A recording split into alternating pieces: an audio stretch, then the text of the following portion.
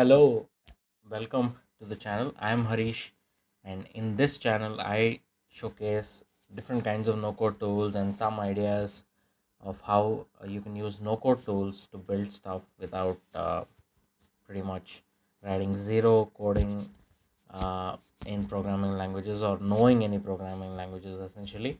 And in this video, what I'm going to talk about is how you can create a simple IFSC validation application that can run on iOS, Android, or even the web. Right. So, what is IFSC? IFSC pretty much stands for Indian Financial System Code. It's a 11-digit alphanumeric format that is given to banks, which is validated when someone wants to send NEFT money transfer from their account to somebody else's account. So IFSC is the code that validates if the bank that you're transferring the money to exists. So what is the real use case for this example?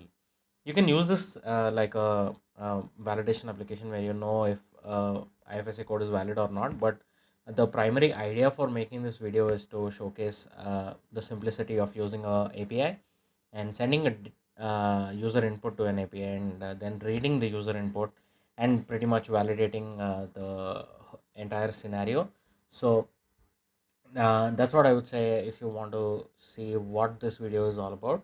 So in this video, we'll use a simple API from razorpay. Razorpay has an API that allows you to validate IFSC code. So if you go to ifsc.razorpay.com and pass the IFSC code that you want to validate against, you'll get a response. So this is a valid code. So I'm going to show you how to pull data from here and showcase in the application. If you pass a invalid IFSC code, you will get a not found response, right?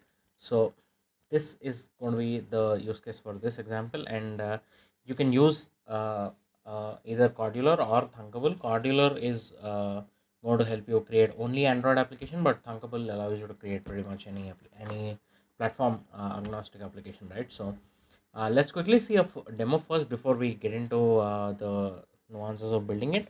So if you notice, we have a input field, and then once I enter the IFSC code and say get info, what will happen is it will say if it is a valid or an invalid one, and we have a toggle. So if I enable this, it will give me the data. Here in this case, we are only showcasing the address. You can pretty much showcase all the information that you get from the API here, right? So without any further ado, what we will do is we'll create this UI where we have an image, a heading, an input field, and a button, and then a few hidden fields. These are hidden when the application opens to the user, right? Because it doesn't make any sense to showcase any of these elements. So let's get started with that. So for that, the first step is obviously to create a new application. I'm going to say IFSC app. By default, all the apps are public. So if you want to create a private application, you will have to pay to Thunkable. So what I'm going to do now is, now that you know all the components, I'm going to do a quick fast forward video of creating the UI, and then I'll uh, show how to build the logic as the second part of this video. So yep, let's go. Let's create the UI first.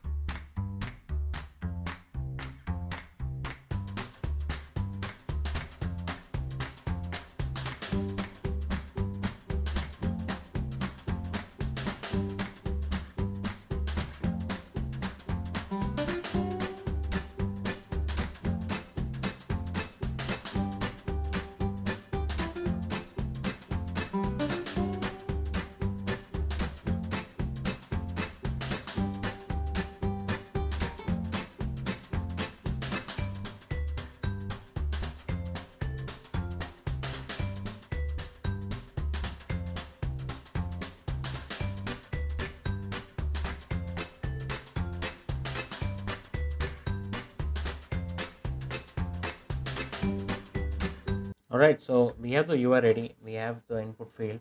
If you notice, there are some hidden fields here, which we will only display once we have the data from the API, because it doesn't make sense to show those. And then the button is disabled, and only we will enable it in the logic when somebody enters the IFSC code, so that we don't send invalid requests to the API. That's the point of disabling the button. And the last step is obviously to add the API itself. So I'm going to add web API and call it IFSC API. That's it. So that's pretty much the UI part. Now let's jump into the second part of the video, which is creating the logic for this and also making sure we enable all these once we have information from the API. So that's also going to be fast forward. So make sure you slow down the video in case you want to watch it at your own pace and understand the logic.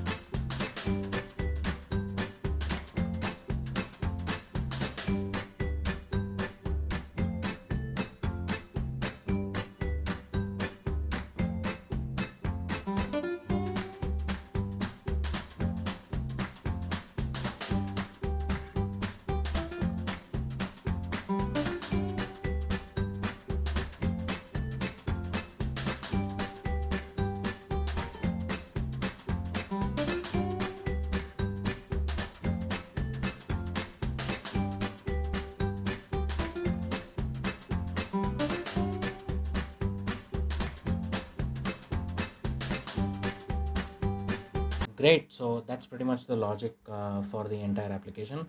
I'll quickly explain to you which blocks I'm using and why I'm using them. One is when the screen opens, we'll obviously check if the field is empty, and if it is empty, we disable the button. Otherwise, we enable the button. And when somebody enters a value, so when the code itself changes, as in the input field changes, we enable the button immediately. And this one is basically the toggle. So if somebody is enabling the toggle, we need to make sure if it is true and then display the bank address, otherwise we disable it, right? And the next one is obviously when the user clicks on get info button, what we're doing is first we are showing a loading icon and then we are calling the API. So here if you notice, I'm setting the API URL and then okay, I just forgot to append the user input, so quickly do that. So join is essentially used to append text, two text values, or you can actually add multiple text values by clicking on this one. So here I'm going to do the ifsc dot get text. So yeah, so I'm setting the URL to this and then calling through get, because this API only supports get. And if an API returns a value in the browser, it pretty much uses get as a protocol, right? So once we have the response, I'm setting it into one variable and then I'm checking if the variable is not found. If it is not found, I'm displaying the invalid ifsc value. And if it is valid, if the value is not equal to not found, what I'm doing is I'm fetching the address and assigning it to this variable. And then we'll also have to set this to, we're setting this to visible when the toggle is happening, so we don't have to set it to visible here. And yeah, let's quickly test it. You can click on live test. You can download the Thunkable app on your mobile if you want to test this on mobile, or you can click here and it will open up a web app right here in the browser, or you can test the app entirely right here itself. So let me quickly enable this. So if you notice, once I enter this, it is not enabling the button. So let me check what the value is. If IFSC code, let me see if the name is the right one. So yeah, IFSC code is the right name. So I'm going to go back to the block. When screen opens, then IFSC code changes disabled is equal to false. Yeah, so when the text value changes, we need to enable the button. So HDFC, this is one of the IFSC codes. So yeah, it shows it is valid and also shows us the toggle. And if you've noticed, there was the loading one, but since the API is pretty much fast, you won't be able to notice the loading icon. And once I enable it, address shows up. So we've appended address text and then the address from the API response. So If you click on it, it hides the address. So that's it. If you've learned something new from this video, please drop a like to this video, and if you haven't subscribed already, consider subscribing. That'll help me put out more such content and create more such applications using different types of tools available online. And yeah, that's it for this video. Peace.